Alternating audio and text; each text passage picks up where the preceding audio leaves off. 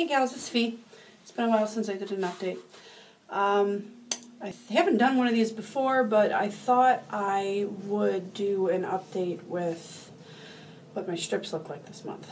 I did two different strips this month actually. OPKs. I did these guys that everybody knows off the internet, and I also did Clearblue Advanced. It's just another OPK strip, but I don't know, it's kind of like a quasi-monitor because this one gives you peak and high, which none of the other ones do that. But I had never used it before, so of course, me being the typical crazy person that I am, I did these at the same time because I was just curious what it looked like in comparison. This monitor, when you put the strips in, after you pull it out, the same lines that are on these are underneath the strip part. That's actually what is going inside here that the digital part is reading. So I was curious what the lines on this one looked like compared to this one. So I'm going to show you what my stuff looked like this month. And this box also gives you instructions on the inside to give you an idea of when they think you should start peeing on a strip, so to speak.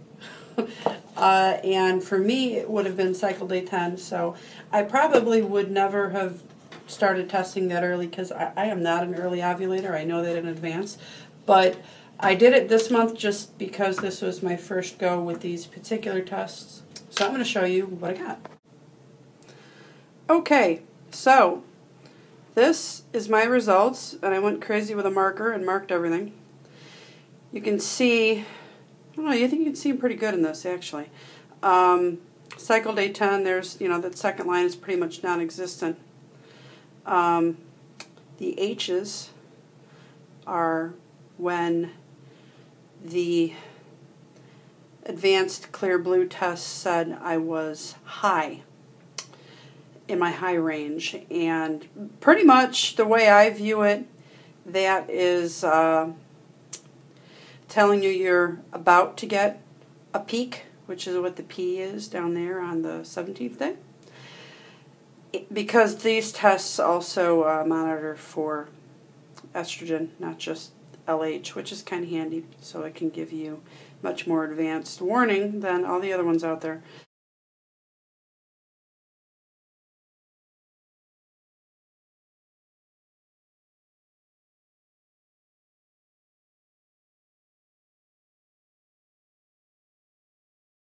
But you can see the little cheapy blue strips I kind of went nuts with also, starting on the 13th. I did all of the purple clear blues at the beginning. I did those in the morning, and I did the blue ones at night.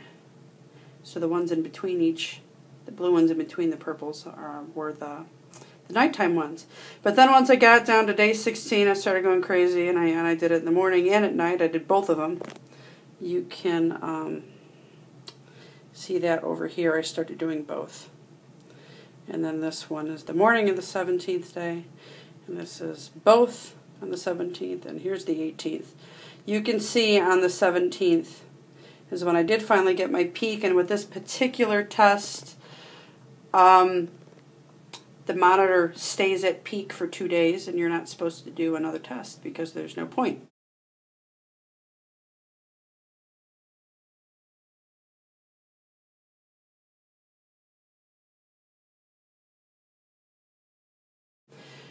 So, I don't know, in my opinion, it's like the secondary lines fade in a little bit better on the cheapy blue ones. It's like I can see it coming on.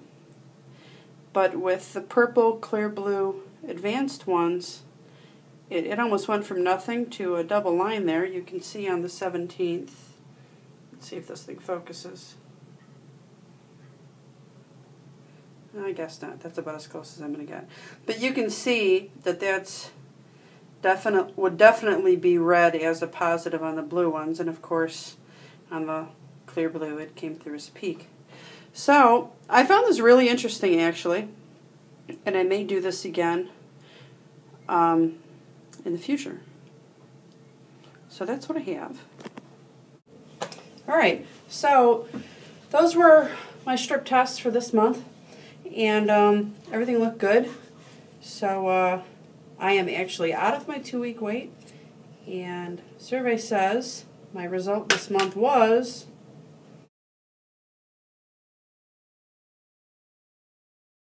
try again. Ant flow is here. Any of you that see me on Facebook, I renamed her this morning. I'm going to call her the Red Plague because she aggravated me. You know what? I had a really good outlook all this month. I had a really good feeling. I thought everything was going well, and not so much, I guess. But I don't know. I've had good feelings for myself. I've had good feelings for other people, and whenever that has happened, it's never turned out the way my good feelings were pointing. So I don't know what that says, but I guess I will try and keep my outlook up, and we'll try again next month. What I'm going to do differently is I'm definitely not going to start those tests on day 10. I'll probably start my tests on, I don't know, probably day 13, just in case I should actually get it at the normal time at 14 days. But in the past, I've always gotten it right on 14. But after my DNC, the last number of months, it always seems to be a little bit late. So I'm just going to go with that. Sorry, I got interrupted there. Okay, where was I? I don't want to start testing as early as cycle day 10 because I just get crazy. I am not good with controlling my anxiety, and you know that 2-week wait at the end is bad enough. So I start testing as early as day 10, and I find every day I'm like, oh my God, why aren't the lines getting darker? Am I going to ovulate? Am I not going to ovulate? I don't want to give myself more of that than I should have to deal with. And that actually brings me to something else. I also temp, and I will insert my chart here if I can.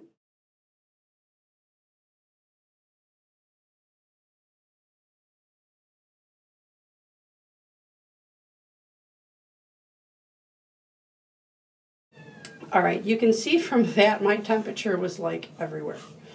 My temperature was up and down and up, and oh my God, it was crazy. And it's, you know what, it's never done that before.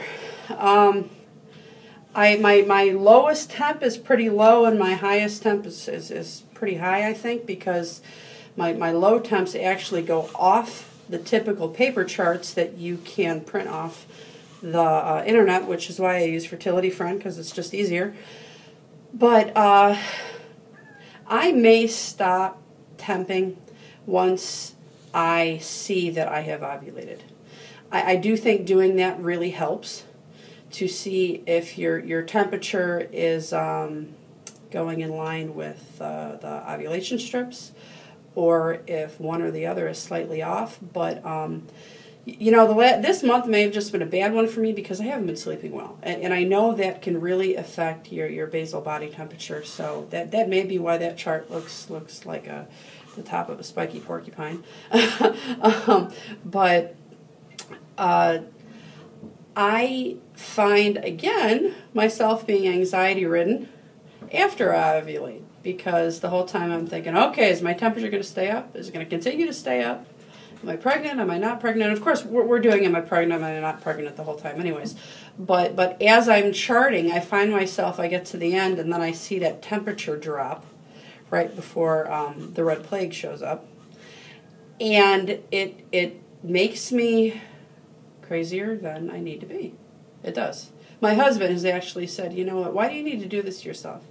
Just temp for as long as you need to for the ovulation, and then after that, just stop. So I don't know. When I bring some of the stuff back to my doctor in a couple months, they wanted us to try for 3 months before they put me on. I don't know, probably Clomid. And this upcoming month is the second month. So I don't know, what is that? Sometime in September, July, August. Yeah, September is probably when I'll be bringing all the stuff to my doctor. As long as nothing else goes wrong in between, then I'll be going earlier. So hopefully I won't be doing that. But when I do go to see her and I bring her all these charts, I'm sure stopping mid-month is probably not going to make her happy. But hey, at least I'll have the first two or three or four. Yeah, I've been doing that for a little while now. So I don't know. That's what I've got, and I think that's what I'm going to do, just to try and keep myself a little bit more sane next month, and hopefully keep my spirits up. So I don't know. We'll see. That's all I've got for now. So I will talk to you ladies later, and hopefully I'll have something a little bit more positive next time. I'm trying to keep the smile on my face today, even though I'm really not happy today. But that's all right. Roll with it, right? Onward and upward. I will talk to you guys later. Bye-bye. Hey guys. Okay, so I lied. I forgot something. I'll call it PMS brain for now. Maybe in the future I can blame it on pregnancy brain. I don't know what. A couple months ago I did a couple of videos on all of the stuff that I take, and I just wanted to toss something at the end here since it is something I'll be changing next month. There we go. I was drinking this stuff. Fertility. You can get it from Fairhaven Health or on Amazon. And I used up the whole thing. Not left in there. And what I do is I make a big hot teapot full of this stuff, and then I ice it and I keep it in my fridge in a pitcher. I put a little Truvia in it because that's about the only sugar I think is safe other than the real stuff. And the real stuff I don't like using either. Too much sugar, PCOS, not a good idea. I did a little research on this because I can deal with this, but I don't know. I mean, I've had better tasting tea than this before. And a while ago, I ordered some stuff from a seller on Amazon called Baby Hopes. And I noticed they had a different kind of tea. Same concept. It's got all the good stuff in it that's supposed to help you get you pregnant. Only this stuff not only tastes better, but it smells better. I opened up the package and it was like I opened up a raspberry farm. That's what the stuff smells like. I think there's a ton more raspberry leaf in this than that one. I think that's what's causing the taste and the smell difference. And red raspberry leaf is supposed to tone the uterus and help the pelvic region and all that kind of stuff. You can look it up. So more of that is always a good thing. And like I said, this stuff just tastes better and smells better. It looks the same as the other stuff if you're familiar with the other stuff. Let's see if I can get this on here. It looks like weeds. But yeah, that smells so much better. So I'm switching to this upcoming month. Actually tried a little bit already since you can see it's open. So that's my recommendation just in case anybody is curious, and I'll try and put a still shot at the end of this of the ingredients on the back so that you guys can see it for yourself. All right? All right, this time I promise I'm done. That's all I got. Talk to you later. Bye.